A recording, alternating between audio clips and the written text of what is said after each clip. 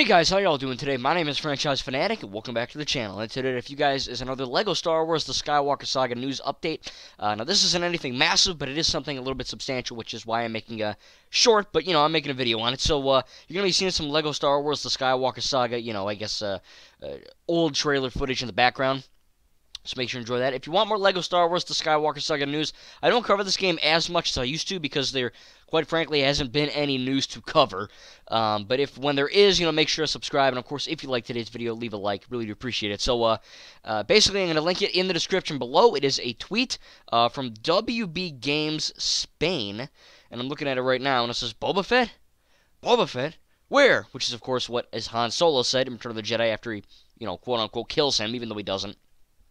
We thought he did in Return of the Jedi, knocks him into the Sarlacc. But it's just a little GIF, short video of Boba Fett with a blaster and a little bit of a tauntaun in the background. Or not a tauntaun, excuse me, not a wampa. What the hell is it called? Tauntaun? No. Something. It's called Bounty or No Bounty. You're coming with me. I effing know the name of that thing. Don't think I'm a stupid fan.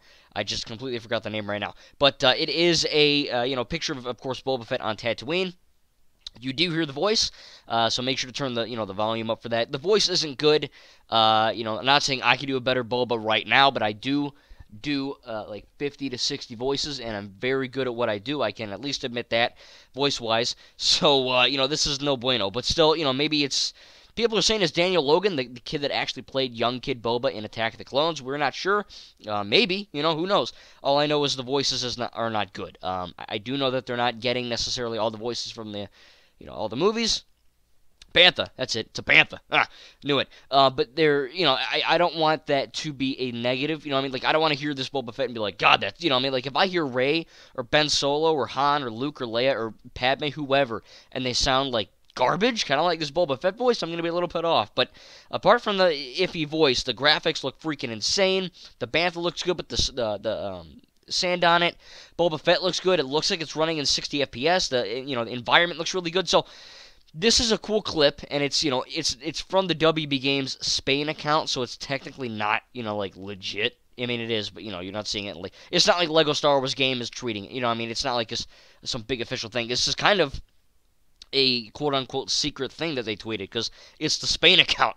It's not the official account. So it's kind of strange how they did that, but I guess Spain just is cool because our side sucks. But I do think that for the most part, this is a good sign of things to come. I think that if we're gonna get if this game is coming in spring and they're not gonna pull a fast one and middle finger and say spring 2023, F you, like they've been doing for 2 freaking years straight, I do think that if this coming in spring, we should be getting news in January. I think if they wait any longer than the month of January, we're in trouble. But as of right now, maybe 2021 ain't over yet. We got a few more days. I'm filming this on the 27th. So I don't know what's going to happen. But again, this is a good sign. Voice acting a little iffy, but the graphics look good. The marketing is here. The Spain account at least is there. And again, to the Tatooine, it might be Jakku, it might be Pasana. I'm assuming it's Tatooine.